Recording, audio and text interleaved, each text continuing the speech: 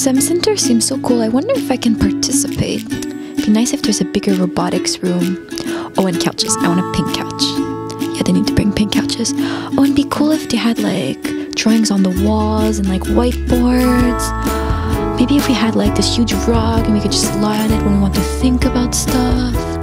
Or like chairs and computers. Oh yeah, computers, that's good. Computers are always good. Hey Phoenix, what are you thinking about? Oh, it's just about the STEM Center. Is it true that we can actually like do stuff? Oh yeah, absolutely. In fact, it's funny you should mention that because we have a design competition coming up pretty much now and it goes all the way until April. So there's ways you could get involved. First of all, there's a lot of cool cash prizes you could win. So we have 3 different rooms that you'll be able to design.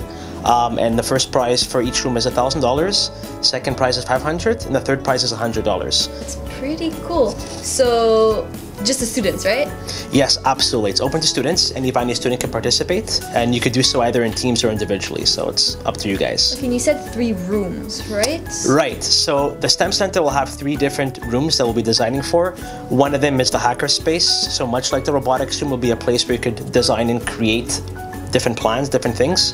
You have the think tank, which is essentially a place where you could brainstorm ideas either, by yourself, with your friends, if you're working on projects. And then we'll have a study hub, which is going to be the main center where students can get together, work on assignments, use the computers, much like the Math and Science Center space. So you said much like, so it means it's not here? No, actually that's interesting. We're going to be moving the space. So with the library renovations, they're going to be located in E300. So part of the back area of that hall, of that area will basically be the STEM Center. Whoa, that's so cool. So I can just do what I want and I could maybe win? Yeah, so if you're interested in getting involved, all you have to really do is visit our website, so stem.vaniercollege.qc.ca. And from there, you can just easily register yourself.